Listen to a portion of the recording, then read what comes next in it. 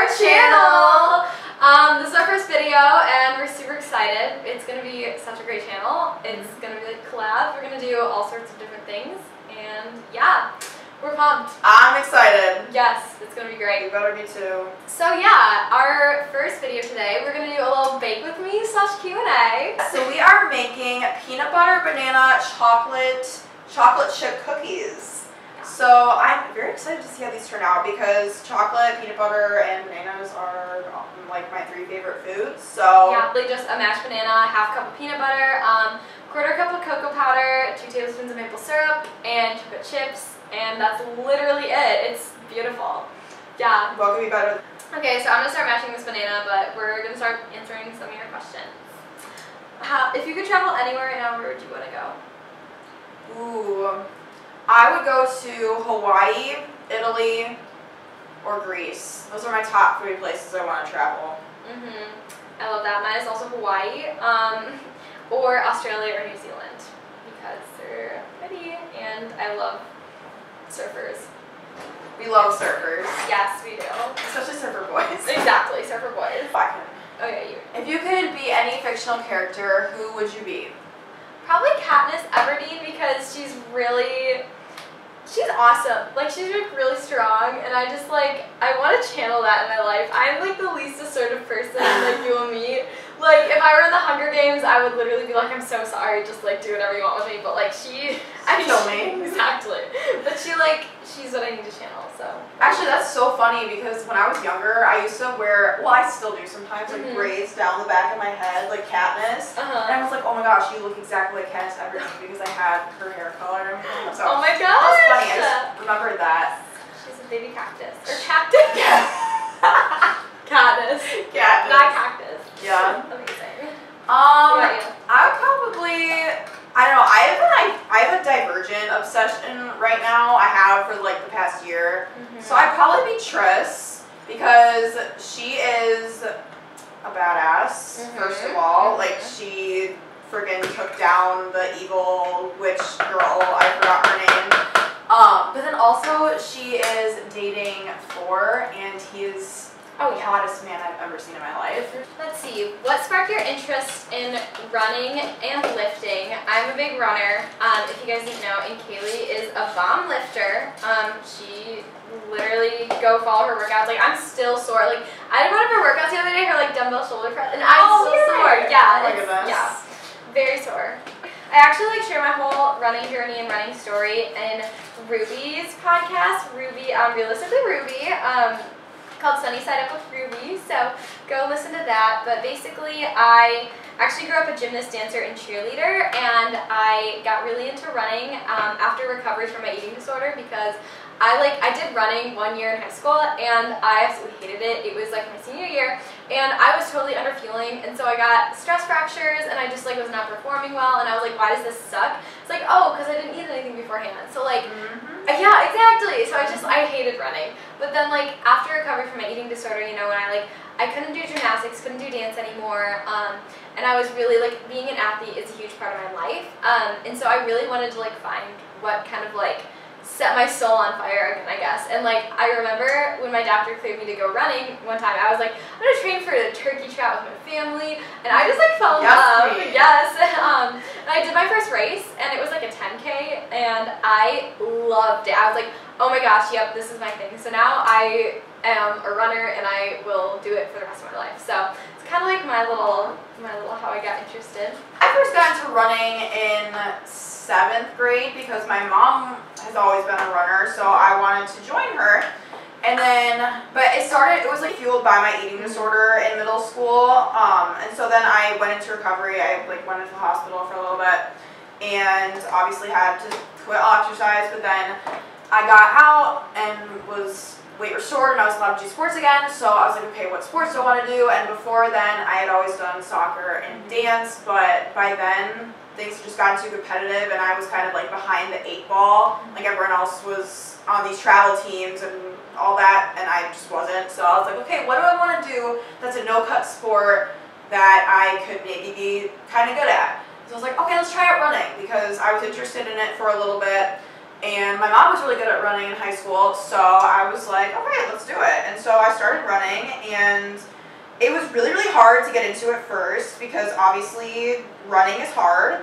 And I started becoming extremely injured, like chronically injured, was constantly, like I had tendinitis, I had like, I can't even remember everything about it. I had like tendinitis, I had like 5 different stress fractures throughout all 4 years of high school. And it was all because I was continuing to underfuel and just not give my body what it needed to recover from each workout, pretty much. But then during this time, I found lifting because my cross-country coach invited some weightlifting coaches to help us with like our running performance, and they taught us about weightlifting. So I got a little bit of a little taste of weightlifting then, but it was really my high school. It was my sophomore year of high school. My gym teacher, because I was in a physical conditioning class. And he introduced us to weightlifting, how to like use proper form and stuff, and like how to structure workouts. And I literally fell in love with it. And it was so cool because it was like so random, like just like a gym teacher, and like he just like explained that fitness and lifting in such a way that like really was like, whoa, like I can become like so much stronger. And I like saw the results because we started doing like lifting tests, so we would like test our max for like squat, the lift, bench, and like I could see how much stronger I was getting, and it was just the best feeling ever. So that's how I got the lifting. Oh, that's so awesome! I love that. Amazing. Okay, so we just added chocolate chips. I added 2 tablespoons of maple syrup and a 1/4 cup of cocoa powder. Yes, a 1/4 cup of cocoa powder. Beautiful. It's okay. It's okay. Same. Okay, so the next question. How to balance workouts and social life in college. I don't know. You don't look at it as like a chore. Yeah. Like, you want to look at it as something that you just schedule into your day. Like, you find something you really, really love to do, and you're just like, okay, like I'm gonna like set aside a half an hour to an hour for this workout, and then go on with the rest of my day. I mean, that's it in. But it all depends on what time of day works best for you and your schedule and everything, so. Yeah, for sure. And like if you really aren't liking working out and like it's really hard to find time for it, like find time for something that you like love to do. Because like if you, like exactly, like if you see it as a chore, then it's not going to be, then maybe like you want to reassess your relationship with it, I guess. Like, of course, like there's certain health conditions where it's like you need to like do certain workouts, but I mean like exercise is so good for you, and just like remind yourself like how good you'll feel afterwards and stuff. And like first thing in the morning is always the best. Like if you have no time, just like wake up 30 minutes earlier and like jog a mile. Like there's always time to like jog a mile, and that's like, or like do whatever you want, go for a walk, like stretch, like there's always time to do something. So just like find that time and find just what makes you feel the best. So yes, and balance is important too. Don't be afraid to go out with your friends and have a good time. Yeah. And like, you don't have to get mad at yourself, beat yourself up, and compensate for it. Just live your life and have fun while you can. The gym will always be there. Your workout routine will always be there. But those opportunities to make memories, you know, they're once, like, these opportunities are once in a lifetime. So don't stress about it. We met through Instagram. I remember it so vividly. I remember getting a DM, or I don't know, I think I like saw it in my DM requests, like a few days later or something. But yeah, so she DM'd me and she said that she went to a school close to me and she wanted me to meet up for coffee. So I was like, oh, this girl seems so cute and so sweet and genuine. So I was like, of course. And yeah, we ended up meeting for coffee, and we discovered that we're literally the exact same person. Like, everyone I know has said that. It's scary. Yeah. And she's like the blonde version of me. Yeah, it's insane. Like, yeah, it's actually kind of crazy. A lot of people say that we are like actually twins, which is like, it's really funny. It's like really scary. So yeah, the rest is history. We met for coffee and we became like best friends from there. So. And now we're besties. Yes, we are. Thank you, Instagram. Appreciate you. So our next question is, do you guys go to the same school? No, wish we did. Sad. Yeah, it's really sad. I wish we did, but we went to undergrad, like, kind of near each other, so that was fun. Yeah. Yeah, we went to school 30 minutes away from each other, and now we live 30 minutes away from each other, so. Exactly. Okay, do you guys have boyfriends? No. Tips for freshman year of college. Okay. Switch off. Thank you. Yeah, so I would say just get involved right off the bat, because I dealt with a lot of loneliness in college because I didn't really go into college with a ton of people that I knew. I did know my roommate, which helped, but I just really wanted to find like-minded people who shared the same passions that I did, so I really made sure to get involved with student organizations, and also just don't be afraid to say yes to things. I think that's a big thing, because I ended up meeting some of my very best friends that I have to this day in college through just like these random events that I went to. And yeah, it's just like crazy. Like, you never know who you're gonna meet. You meet all sorts of people in college. So yeah, don't say no to going to that like football, volleyball game, that, you know, whatever, like midnight soccer game. I don't even know. Just like random things like that. Just go do it. Why not? Exactly. Yeah. No, that's really great advice. I would say, yeah, don't be afraid to say yes. And also, don't be afraid to say no is another thing too. Yes. Because like you can totally overbook yourself. Yeah. So like, be careful not to overbook yourself, and try, like, you don't have to do everything. If you are, like, there can be people who are like scared to go out and do stuff and like have trouble saying yes to things, and then there's people who are like, oh, I want to say yes to every single thing, and then like they get like burnt out. So like, just like find a good balance of like saying yes and saying no. And yeah, like also just know that like if you don't find your people your first couple of years, like it's okay, and that like you do have so many people who love you, and you have so many other good friends like out there. So like just know that like you are not alone if you're struggling to find that like group of people. So I didn't really find my people until like my senior year of high school. So, or not high school, sorry, senior year of college, and that was hard at first. But like just know that you're not alone, and that you're loved by so many people. So yes, yeah, amen. Exactly. And also study. Yes, so make sure to prioritize your studies. You can't like. In high school, it can sometimes be easy to just get off and like not study, like and just like kind of BS your way through it. But college, it's kind of a different story. You have to know your stuff. You have to study. Yeah. And just put in a lot of time and effort outside of class. Oh, so just being able to balance that in your social life and everything else in your life is very, very important. Super important. Yeah. Okay, so quick change of locations because cookies are in the oven now. So, okay, favorite type of workout? I would say any workout where I can go really hard and push myself. Like, obviously I love running and lifting, so any workout that I can do, running or lifting, that I can really go hard, push myself, see what I'm capable of, that's my favorite. Yeah, that's awesome. I love those workouts. Like, yeah, I definitely love the workouts where it's like really intense, just because you feel so good afterwards, and like the endorphins, and it's just like a way to like get out stress and stuff. And just, yes, like as far as workouts for me, I'm just gonna go off of running workouts because it's like things that I know. I guess my favorite running workout would be a fartlek. If I'm going on like strength training workouts, I really like doing like push days. Those are my favorite. I love benching. Benching is so fun. I feel so powerful when I bench. But my favorite lifting day is back and bis. Oh yes, back and bis. It's good. I also really like squats. Ooh, yes. Okay. Hot or iced coffee? That is very easy for me. Iced. Iced. Favorite recipe or food to eat at the moment? Peanut butter, 100%. Like, I will always eat peanut butter. Like, peanut butter is the love of my life. Like, if I could just have like Jesus and peanut butter in life, I'd be fine. Yeah, same. Exactly. Same. So as far as favorite food, I would say peanut butter, but recipe, it depends on the meal. For dinners, I guess, I really have been liking like salmon and this.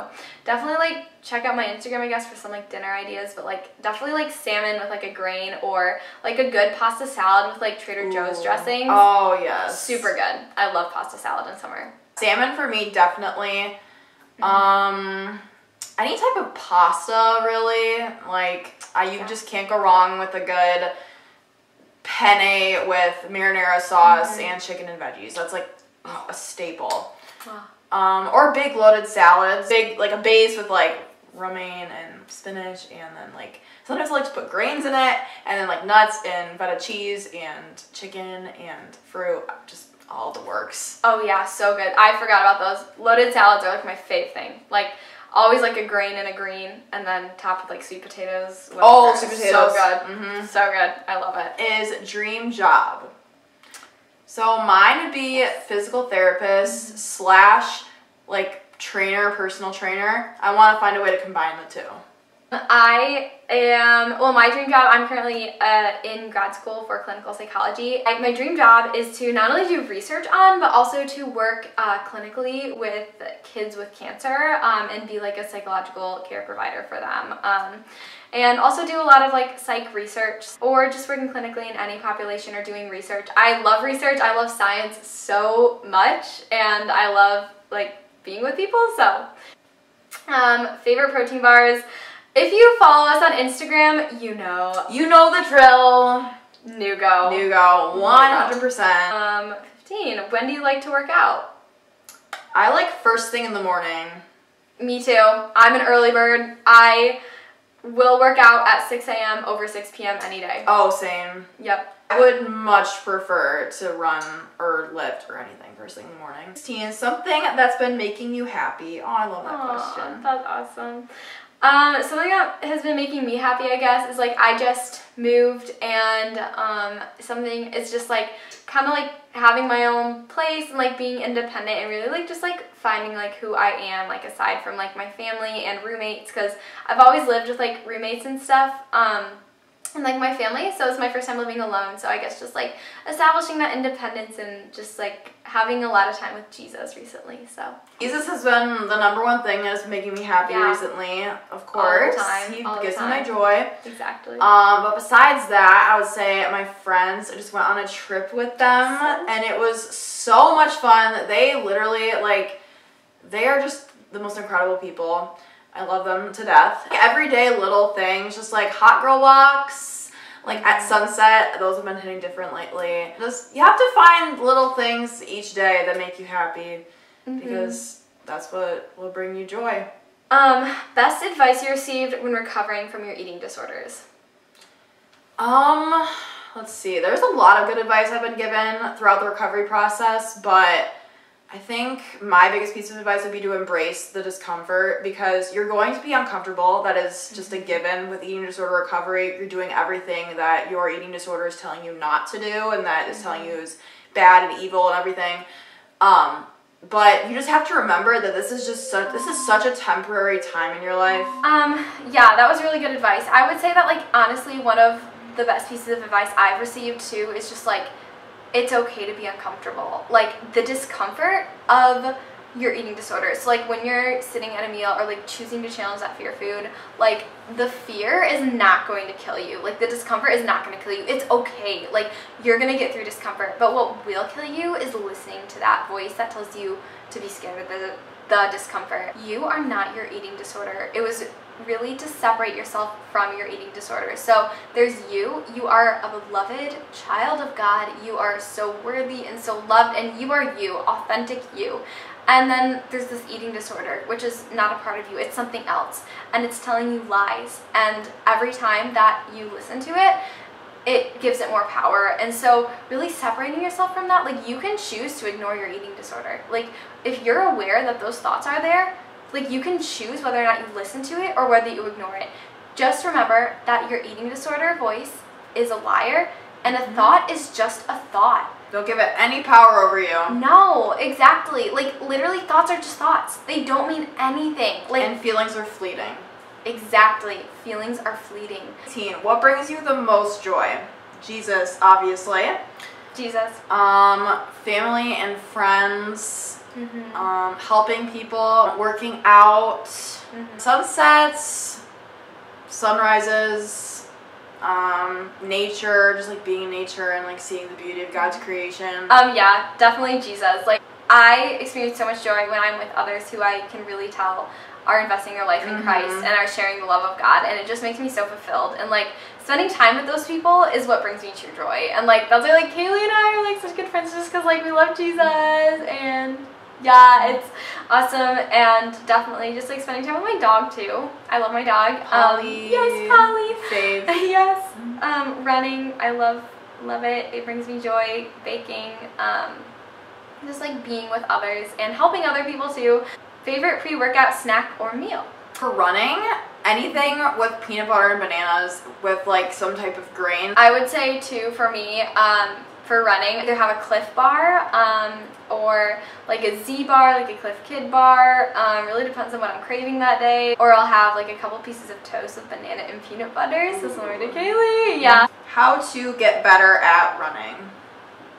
I don't know. I'm figuring it out. We're still trying to figure that out. Consistency is key. If you're looking to get faster, you've got to train faster. So doing more speed-based workouts like tempo runs and fartleks and interval training, anything that gets your heart rate up and you feel like you're working hard for an extended period of time. And strength training, I found a lot of my speed came from my increased strength training. And fuel's the biggest thing.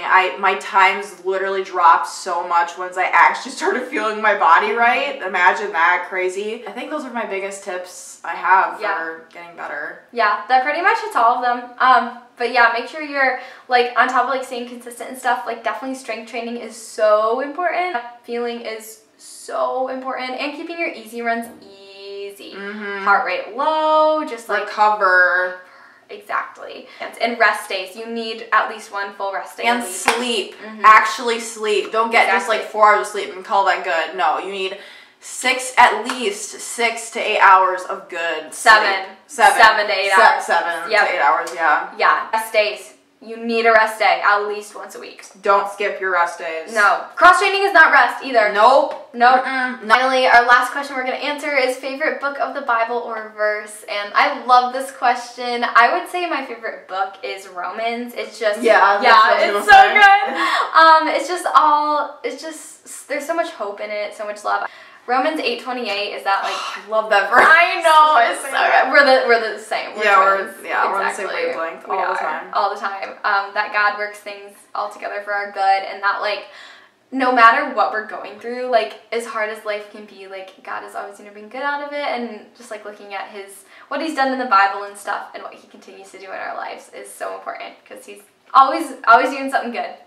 I also love Ephesians. I love that book too. So you can't go wrong with the Psalms.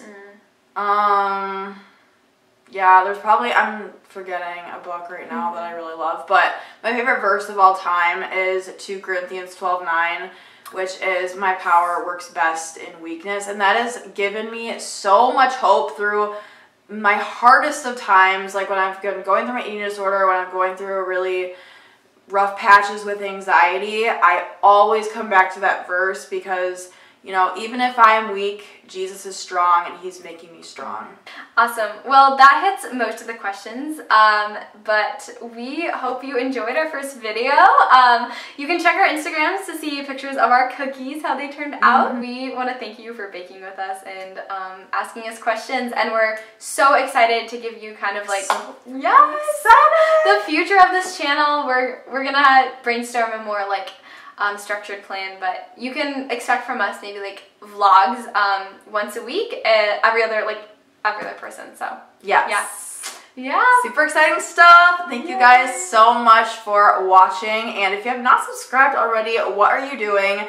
Go subscribe so you can join our little fam. Yes, we need to come up with a fam name. We do. Let us know what our fam name should be. Yes, because that's really important. Okay, winner. So if you guys comment our fam name and we choose you, we should do a giveaway. Yeah, we'll do a giveaway. A giveaway, a shout out, we'll do something. Yeah. So comment your ideas. Yep. Yeah. Awesome. All right. Bye. Bye. Jesus loves you. Jesus loves you, and so do we.